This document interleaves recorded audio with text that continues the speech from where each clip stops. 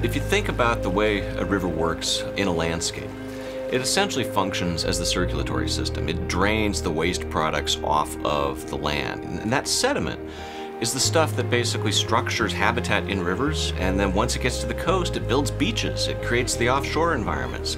That flow of material is incredibly important ecologically, and building dams disrupts that.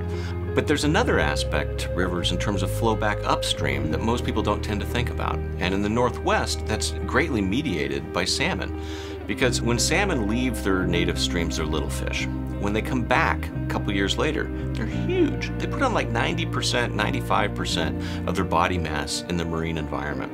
And what that essentially means is that a large fish run, the kind of fish runs we had historically in the Northwest, you can view as a nitrogen pump that's basically scavenging food out of the oceans and bringing it back on land. It feeds the bugs, the trees in the forest, they feed the eagles, they feed the bears, essentially fertilizing their own world.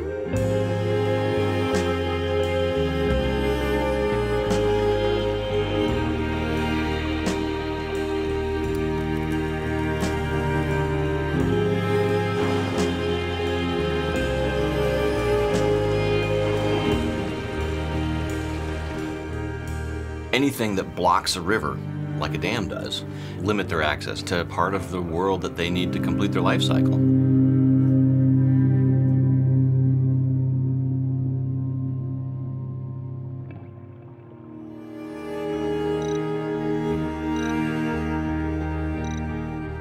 The 4 dams in the Snake River in the upper reaches of the Columbia Basin are a clear overshoot, and they are, in my judgment, largely responsible for the destruction of the salmon runs that we used to see all the way up into the Rocky Mountains in Idaho. The Snake River Basin holds today the largest intact remaining set of pristine salmon habitat left in the lower 48.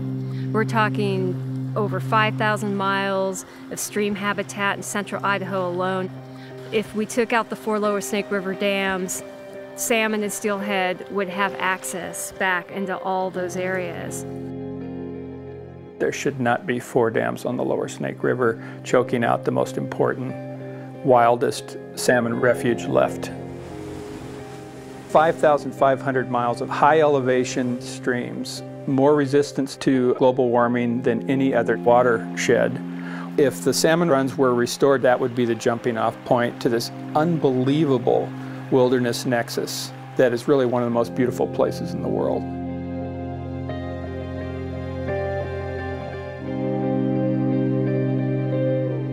Dams change the habitat. When you disturb the habitat, it can be detrimental to the native fishes and beneficial to non-native fishes. The river is no longer a river, it's a lake, and the lakes are full of predators that like nothing better than to eat a nice young salmon smoke.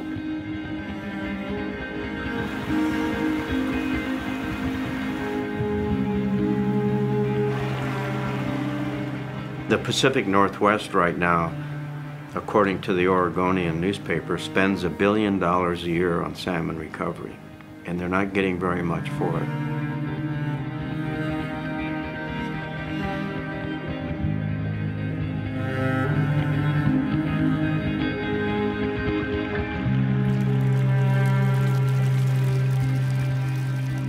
There are study after study now that are showing that hatcheries present on a river reduce the survival of the wild fish.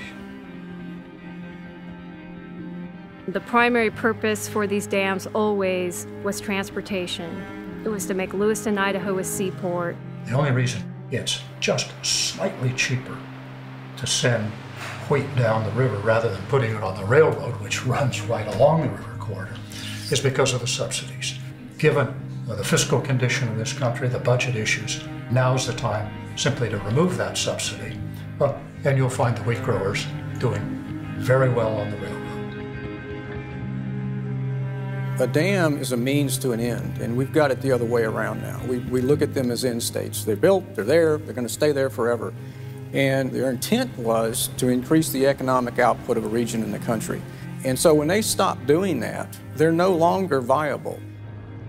A lot of the work that we've done on the economics and costs shows that if you keep the dams, the national economy is losing at least $150 million a year.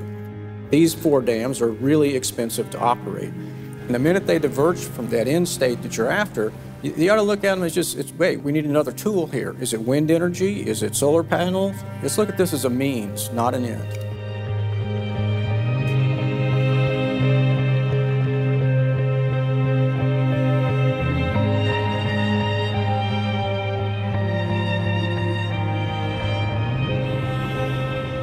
The beautiful thing about salmon is that if you look at their history, they're incredibly resilient. I mean, if you give them half a chance, they can come back.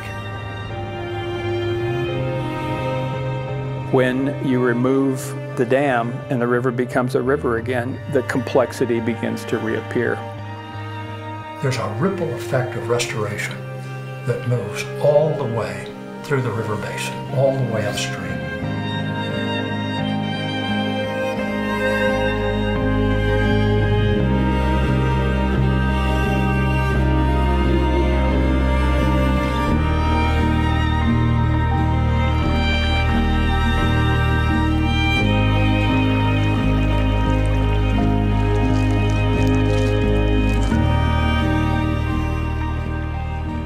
Removal of the lower Snake River dams is one of the big jewels embedded in the holy grail of salmon recovery.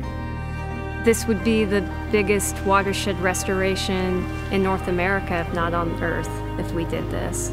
It's the largest possible salmon recovery venture of which humanity is capable, would be simply the removal of those 4 dams.